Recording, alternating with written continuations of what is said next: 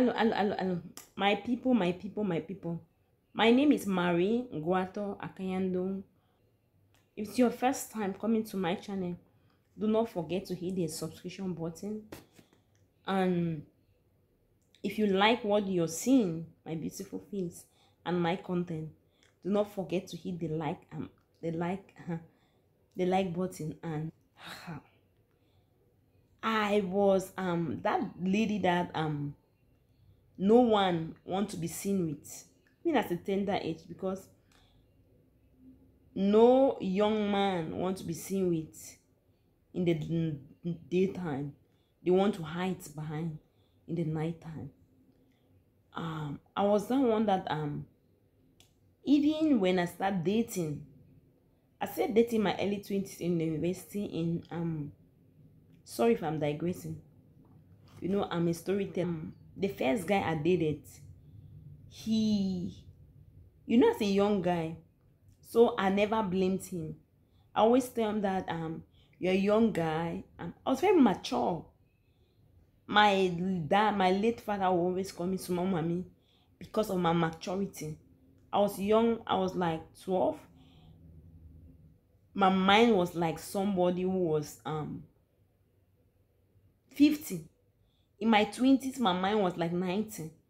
So you see me, people of my age group then will not even want to be my friend because they always tell me you behave like you talk like a grandmother, you're too much, you're not my mother, all those type of things. But I realized that that was wisdom. I didn't know what wisdom was, but with age I know it was wisdom. So I always tell him that I understand he's a young guy, and I understand you know, then I didn't have a relationship with God. I understand that he's ashamed of his friends. So I feel we like when we go out like in a social gathering, we have to go out of our city that we're living in. Then when we see them, then when we are coming back, he would tell me, you be going in front, I'll be coming behind. I don't want people to see us together. You know that the pain of that was difficult to erase. I felt that pain. I felt that neglection for too long, for a long time. My heart, sometimes I would sit and cry. Yes, I was that lady now, be going in front, let me be coming behind. I don't want people to see us together. He comes to my house but in the night time. He don't want me to come and visit him in their house. So I was that lady that all his friends knew about it until someone even meet me and be telling me. And then one other guy want to talk to me, will be telling me that I don't want you, I'm not ashamed of you, but I want to show you to the whole world. So not that I was not pretty, I was very pretty. Not that I was not smart, I was very smart. But because I have a disability, I became an outcast. That's what I used to know, that I was an outcast. Which made me to work so hard, for sure. Which made me want to become a better person. Which made me I'm happy I did what I did. I got 2 nephews and I put my time. So I always see that I never had the teenager age. But my childhood was very pleasurable. As a teenager, I like jumped from a child to a young adult because I took my time and I helped my little nephew to grow up them. And which was it was nice for me to do it than to be roaming around looking for one man to the other. And spend time with myself, develop myself, which is what is I'm seeing the benefit of what I did now at a later age. And all that self-confidence I built. But I wish I knew I wish I knew God in a deeper way, like now, to spend more time with God. But I didn't have a relationship the way I have now with God. We were going to church on Sunday. You're free to date a boy. The boys were free to drink alcohol. You have one boyfriend, it's not a sin to my community. God have mercy. So I want to For everything that happened, I thank God because it happens for a reason. And I was that one that even when I went to visit my godfather, when he was with people, he will be ashamed for them to see me. It's just my godfather that he's talking to me. So he will neglect me because of my disability. Many people were shying away from me. I have a cousin. We're in the university together. When I'm working with him, my cousin, blood, first cousin, he will, when we meet his friends, he will like pretend. He will just tell them one time and say, you say, solo, for example, this is my cousin, no, this is my cousin. You know why he's doing like that? He's afraid that they'll think I'm his girlfriend. How can they see him working with a girl like me? How can a lady like me be his girlfriend? Deep in me, I'll just smile. Say, oh. But I wasn't angry. Surprisingly, I was not angry with those people. I just say, if only they know that life is a mystery. If only they know what God have ahead of me and of them. If only they can rewind life and come back 10 years later and see how God is going to surprise them. I was that one that as I said, that no one again wanted to be associated with. Also, my roommate that I used to live with, she had a boyfriend, which was an ex-boyfriend. She came home and she introduced, like, this is my ex-boyfriend. He called the boy's name and we just sat and talked. The next day I was going home, I was from home. Because you have to stop at the junction to go into the university I was living to, or take a taxi. Once in a while, I'll just try to walk to do exercise. So I was walking home. I met this guy with his group of friends. For some reason, I saw somebody hiding in the midst of people. Yeah. I said, but what is it? He's hiding in the midst of people. Ha!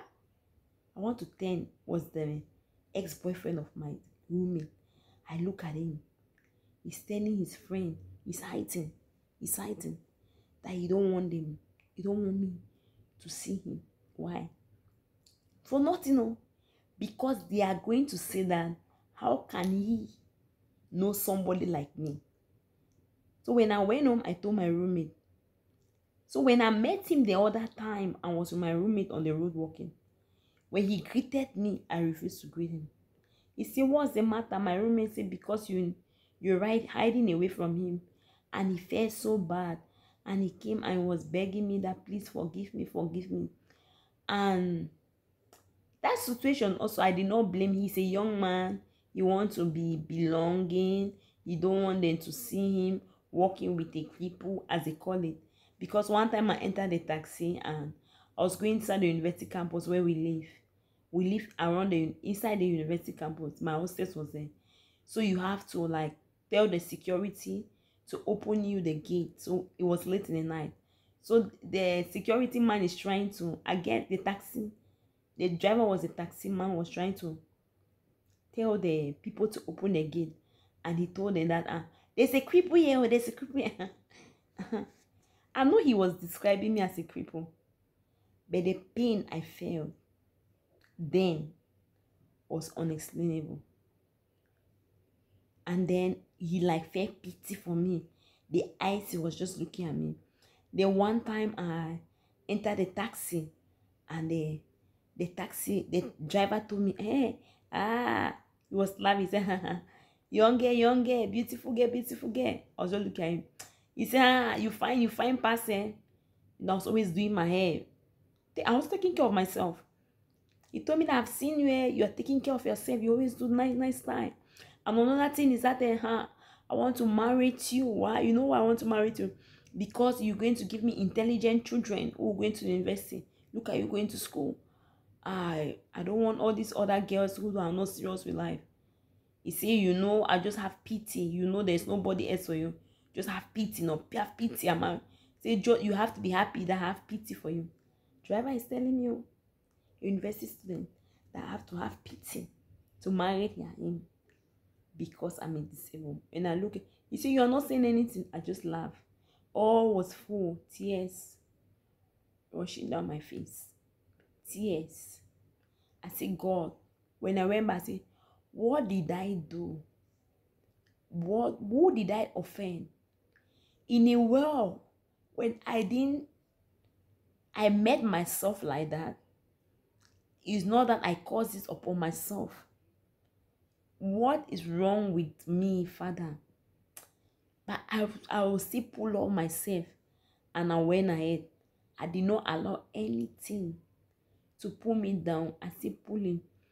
In a society, I was that one that everybody, like when I was in university, my mom told me that he made him one of my godfather again. He told the man that let me not specify.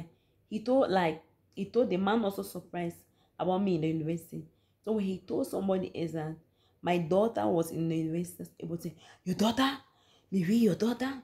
Yeah. What happened? How managed? Did he pass? So he can read book and pass. People mistake that because I have a physical disability, my brain also is sick. That is a lie. Physically disabled, that's what they said. Mentally, I'm all right. I am not crazy.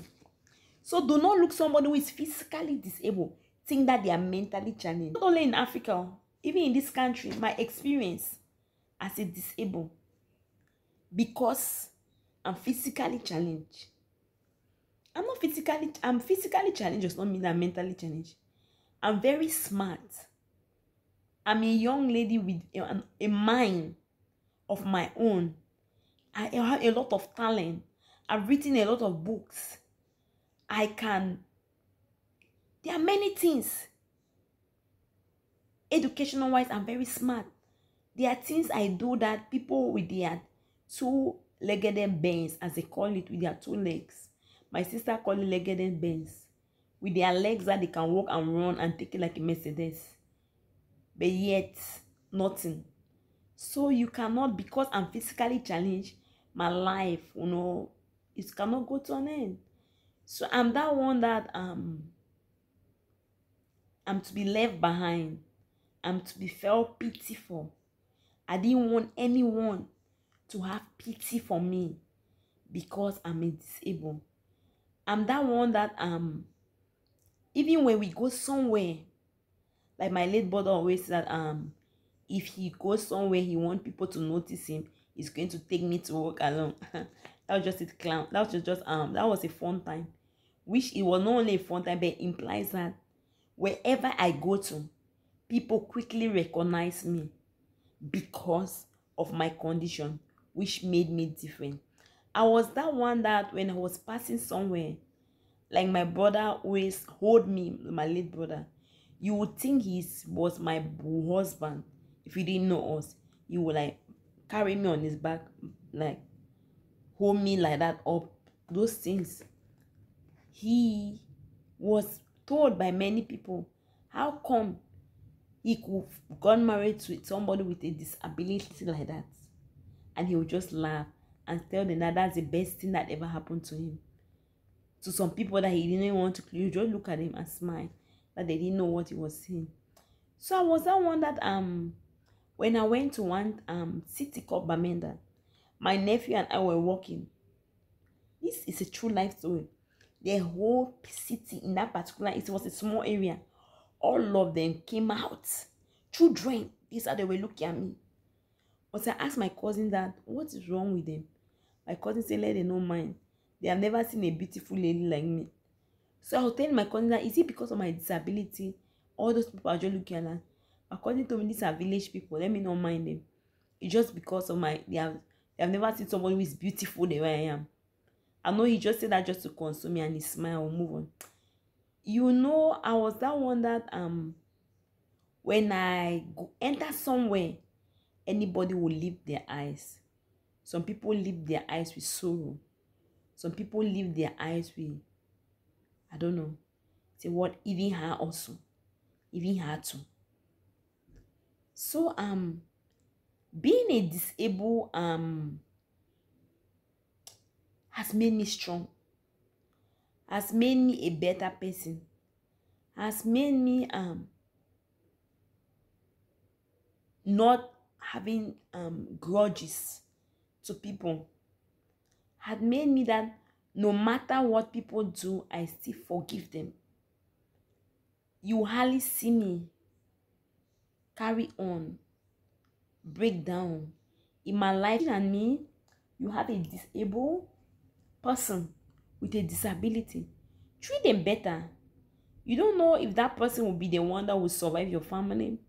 If you have a sister, a loved one, a husband, a brother, they too need love. Show them some love.